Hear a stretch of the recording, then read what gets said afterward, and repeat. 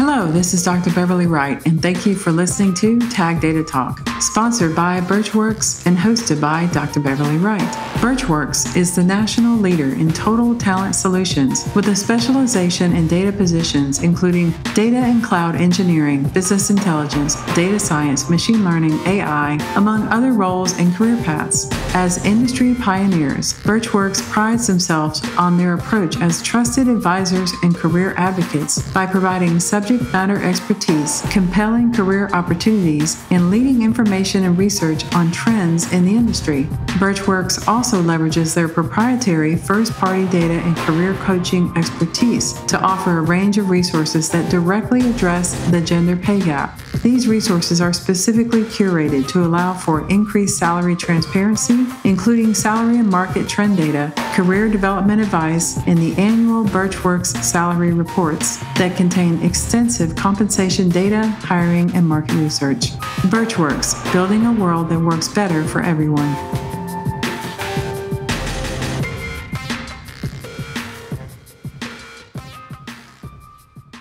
Hello, I'm Dr. Beverly Wright, and welcome to Tag Data Talk. With us today, we have the amazing Tom Davenport, who is a distinguished professor at Babson College, with many other accomplishments. Welcome to Tag Data Talk, Tom Davenport. Thanks, Dr. Bev. I guess you have to call me Dr. Tom if you're going to be Dr. Bev, but whatever. That's right. No, I don't. Doctor. I'm not a real doctor. I don't think so. I have a PhD, but I don't really use that terminology. So. Yep, I got you. I've heard that PhDs are no longer supposed to use that term. We're supposed to be called PhD now, not use the term doctor, which I thought was interesting. Well, let's start off with a little background. Tell us, Tom, why are you so cool? I'm not sure that I am so cool, but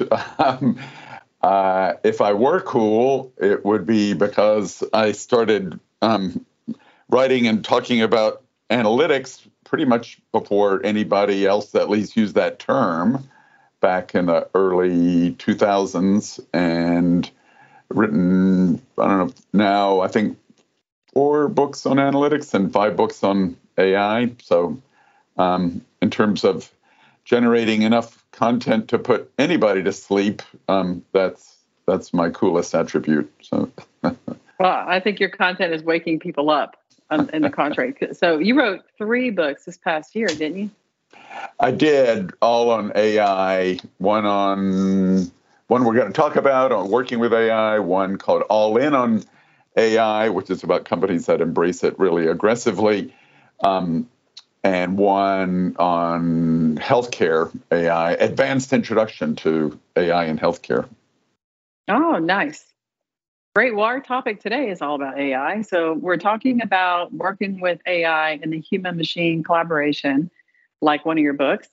And I'm super excited to dive into this. But let's first start with a little bit of a definition. When we talk about working with AI and the human-machine collaboration, so what do we mean by AI in this context? And then let's talk through the human-machine collaboration. Sure. Well, different people have different definitions. I tend to take a pretty broad cut at it. And any sort of technology that does what humans could only previously do. And so that means I include not only machine learning, which a lot of people are really focused on these days, but also the more traditional types of AI, like, expert systems or rule-based systems, which are still around in a lot more companies than people imagine, and even robotic process automation, which works in part by rules, not the smartest AI system, but it does things that humans could only do previously. So I include it. So I'm, pretty broad umbrella.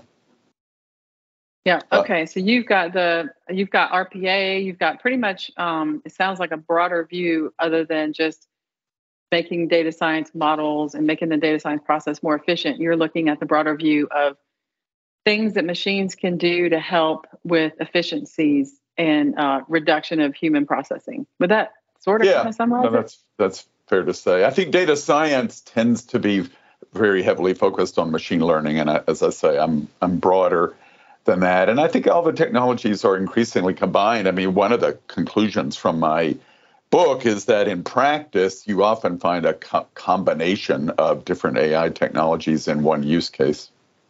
Yeah, absolutely. I'm sure. And you were right that the companies that are just using heuristics and rules-based and kind of simple processing, there's still quite a few of those. So that's really interesting to see the diversity that you have among different players in the field. So let's talk about human-machine collaboration, which may be a term a little bit less known. So can you tell us what your definition of that means? Sure. So typically, the impact of AI on humans falls into two different categories. And one historically discussed a lot is automation, where we kind of eliminate humans from the kind of day-to-day execution of work. And the other is augmentation, which is one that I've always been more partial to, in part because I am a human. I think it's better for humans. And I think it's way more common in the world at large. Not that much large-scale automation, anyway, has taken place, despite a number of predictions that it would. And so it's, smart humans, smart machines working alongside each other. Sometimes the machine does 80% of the work and the human 20%, and sometimes vice versa. And there are a lot of different patterns of that collaboration, but, working together to accomplish some objective. Got it. Okay. And typically that's automation or augmentation, but probably one or the other, not both. Like you wouldn't typically have a system that is sometimes automation and other times augmentation. Those are usually orthogonal. Well, I think they often are orthogonal, but I hope that they are not on a permanent basis, because we really need both. I mean, automation is very good for efficiency and productivity and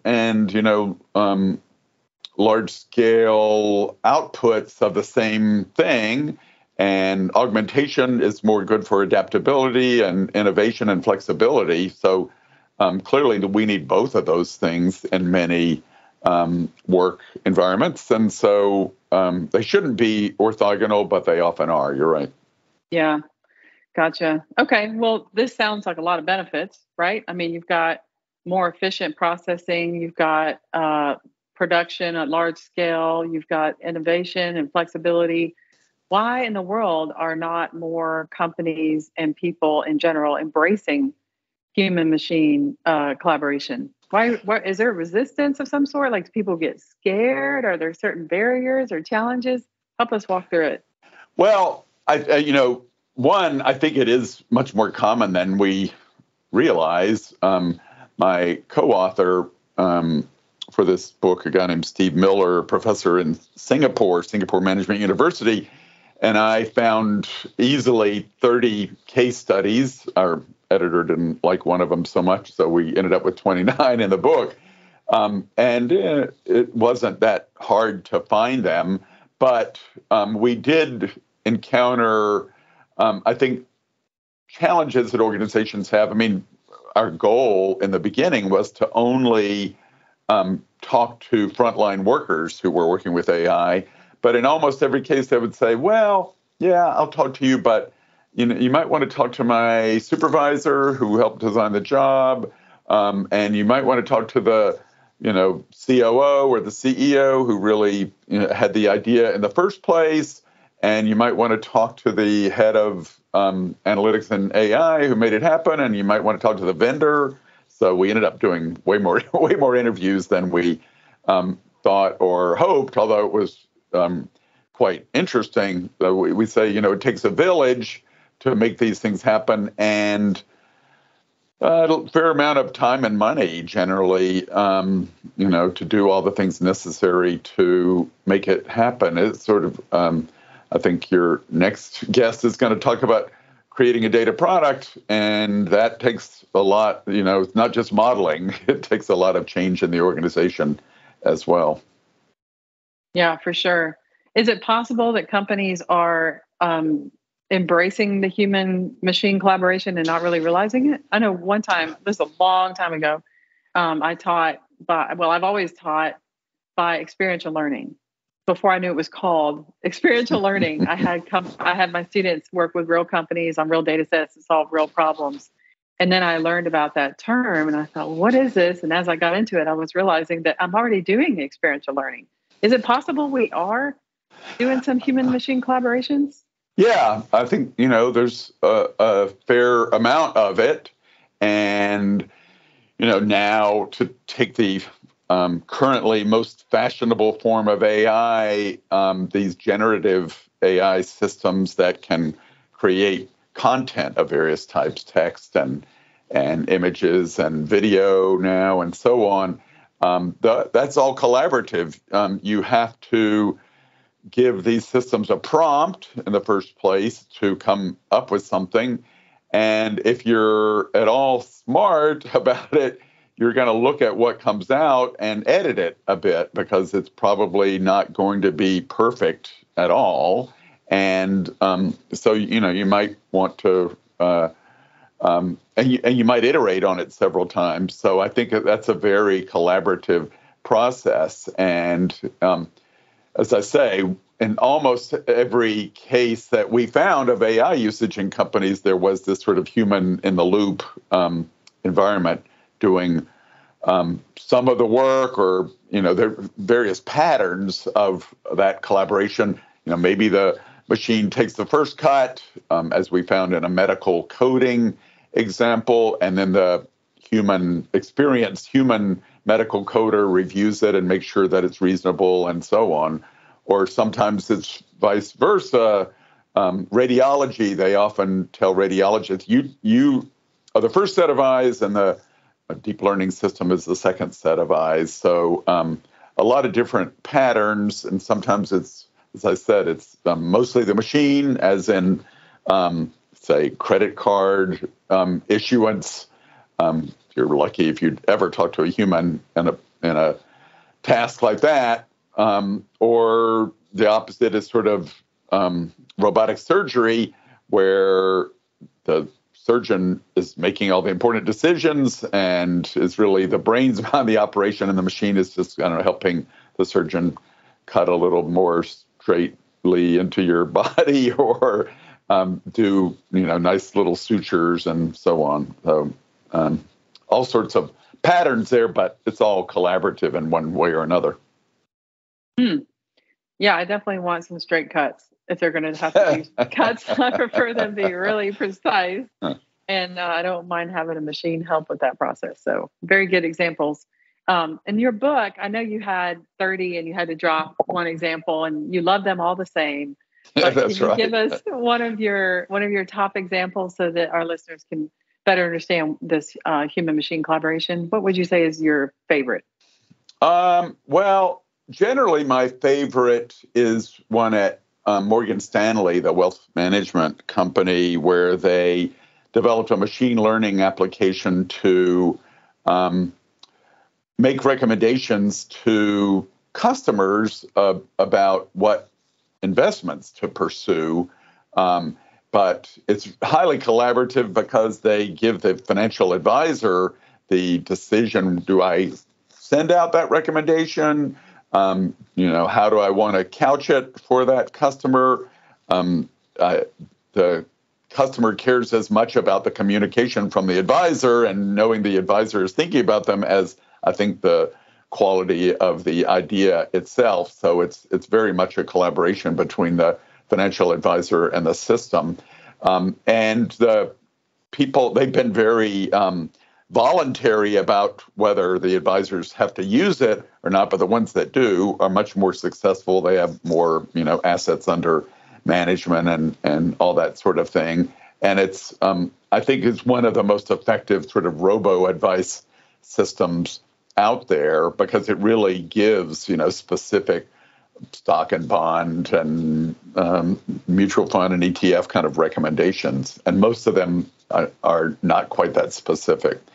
Another favorite one of mine, which I might not mention in general, but because your next guest is from 84.51 in Cincinnati, the Kroger sort of data science subsidiary, I did one there about automated machine learning. And, the they were one of the earlier organizations to embrace automated machine learning, and they use it quite effectively, I think, both for professional data scientists and for, I think, what they're called insight specialists, people who are not formally trained in data science, but who kind of understand numbers broadly and can do some great work too. So I talked about, who does what with AutoML and how they train the people and what things it helps them accomplish and so on. So that's another example of, working with AI.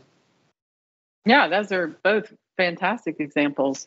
So what do you think are holding people back? Like if you go into a company and they're using very simple, maybe they're still stuck in BI world and they're using heuristics possibly for some of their decision making, or they're relying on the golden gut mostly. Is it lack of talent? Is it technology constraints? Do you think some of it is cultural or process oriented? How would you get a company over the hump? Yeah, I think there are a number of factors. One is that most companies are still just experimenting with AI and doing proofs of concept and so on. So again, I'm doing a great job of setting up your next guest here, but at places like 84.51, they're viewing it as a broad product development process involving organizational change as well as just the modeling and data collection and training and so on.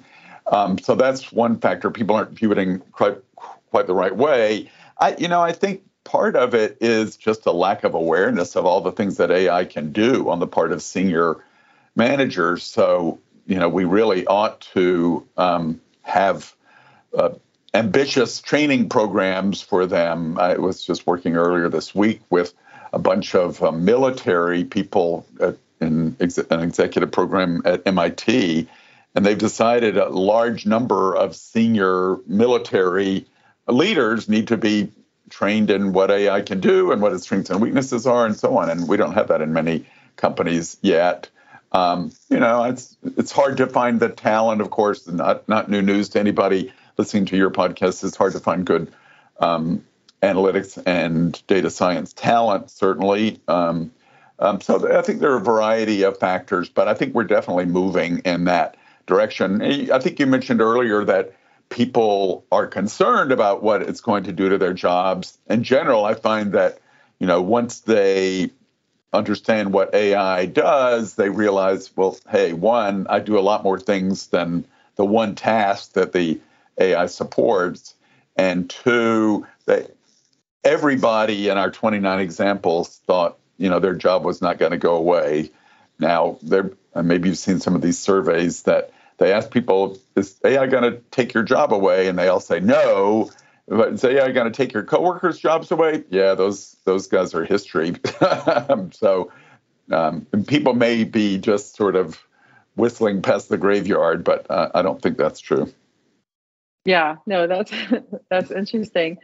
So it sounds like some of the potential solutions are really just advocacy, education, training, and understanding the use cases. Like, here's how much it can benefit you, right? Yeah, that and view and understanding that there's going to be a fair amount of organizational change involved in this process, and being prepared for that whole sort of pipeline of activities from, ideation all the way through to deployment and then ongoing maintenance and governance.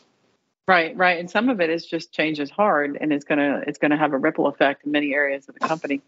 So what do you think, in our last question before I ask for your final advice, what do you think the future holds?